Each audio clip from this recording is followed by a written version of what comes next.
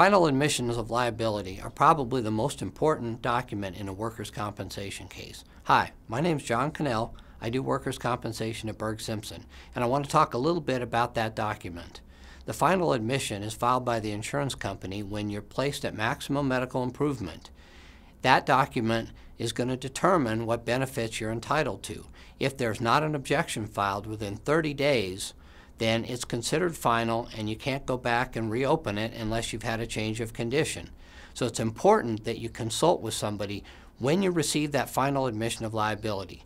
If you have any questions at all, please feel free to give me a call at Burg Simpson and I'll be happy to talk to you about it. My name is John Connell and I do workers' compensation.